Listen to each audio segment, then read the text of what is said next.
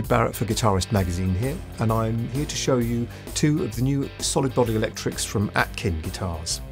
I'm holding the Boosh, and just behind me there is the Mindhorn.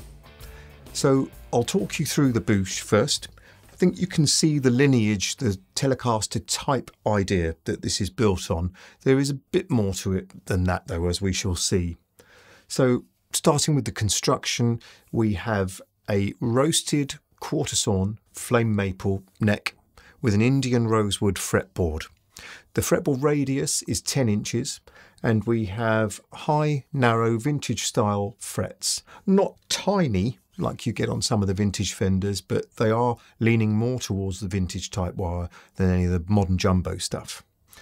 At the top here we have lightly aged Gota vintage type tuners.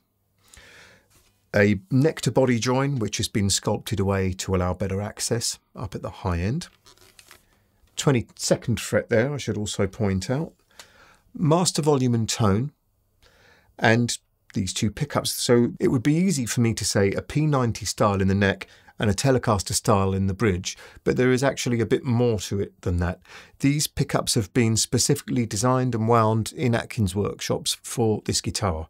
Now, you'll probably want to look at Guitarist 499 to get the absolute details, because I could be here all day. But, for instance, this has been wound slightly brighter to match with the Tele type bridge, which doesn't have a base plate, which helps with microphonics. So that's the kind of detail I'm talking about that you'll see in the magazine. Master volume and tone, and you'll see that this Tele style control plate has actually been flipped round, which is a popular mod for a lot of Teles, so you can get to the volume control really easily. There is a drop-sided Tele style bridge here. The drop sides are really good for not scuffing your hand on the edge and getting blisters and so on when you're playing the guitar for a long time. They have Gota's in-tune saddles. It's quite subtly done, but you can see when you look closely that these saddles have actually been optimized to get better intonation than the standard straight up Tele saddles. It's through body stringing too. Maybe we should listen to some sounds. I'll start off with the neck pickup here. Bring the volume up.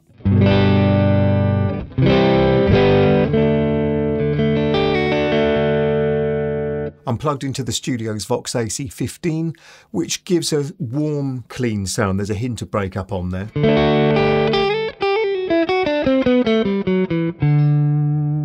So that has quite a rich voice to it.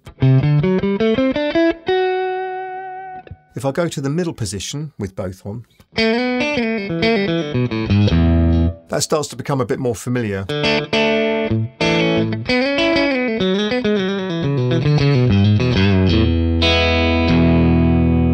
Then on one more click.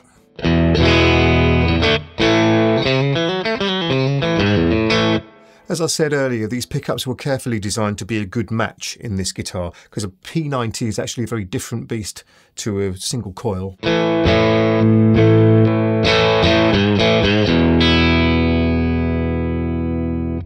You can really feel this whole thing vibrating sympathetically when you hit a chord.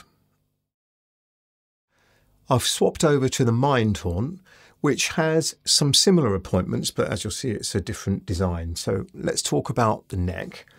The same Gota tuners and the same neck profile. I don't think I mentioned that about the other guitar. These have got a slim C neck, so there's a nice roundness to it, but they're not super deep. So they're not a chunky neck, but you can feel it in your hand. It's a nice handful. Block inlays this time. Indian rosewood fretboard, narrow, tall frets, 22 of those, and a 10-inch radius, of course. So moving down to the body, we have a bolt-on, of course, with the same joint. Like the Boosh, this body is a solid piece of Abici, and again, like the Boosh, through body stringing, which I'll show you while I have this flipped over. Okay. Slightly different bridge arrangement, though it's still a Tele style. It's just cut down and it's got nice smooth edges there. The in-tune saddles again. These two pickups are based around the P90 idea again. They've got a richer, warmer sound, and we have a couple of extra switching tricks which I'll show you when we're listening to some sounds. Starting with the neck pickup.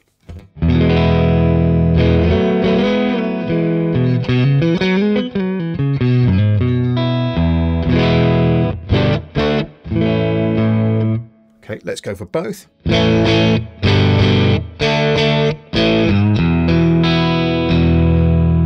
So with both on, you've got more of that jangly telly type thing, but there is more meat to the sound. And let's go for bridge.